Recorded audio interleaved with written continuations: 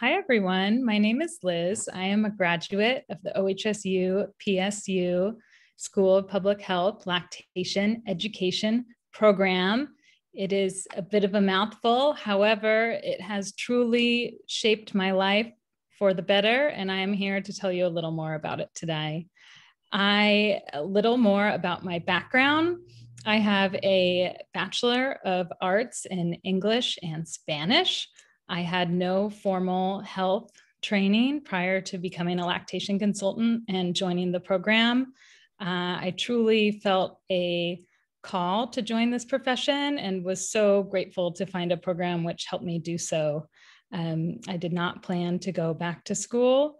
And when I did start to do a brief search about how to do so, I was so pleased to discover that Portland State was right in my backyard. That is a little more about my background. So, Bachelor of Arts in English and Spanish. I worked in the content strategy publishing sector, really using my English major.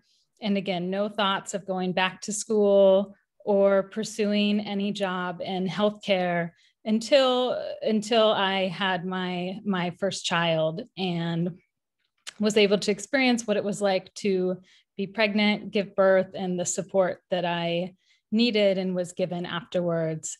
So that is a little more about my background. How I decided to become a lactation consultant truly snuck up on me. There was no specific moment that I can pinpoint.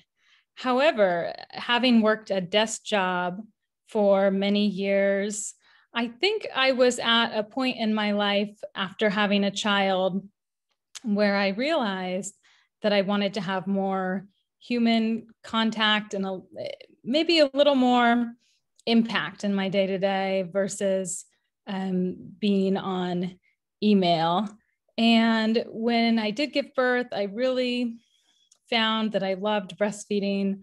I loved doing it. I loved talking about it. I loved watching other people breastfeed. I loved seeking help from lactation consultants. I'm a big question asker and information gatherer. So I would ask the nurses in the hospital, and then I would request a lactation consultant. And then I got home and I felt a little uncomfortable with a couple of things. So I had a private lactation consultant come to the home and really got so much information about the specifics of breastfeeding, but also got a lot of support that I think as a first-time parent was maybe more what I needed than logistics.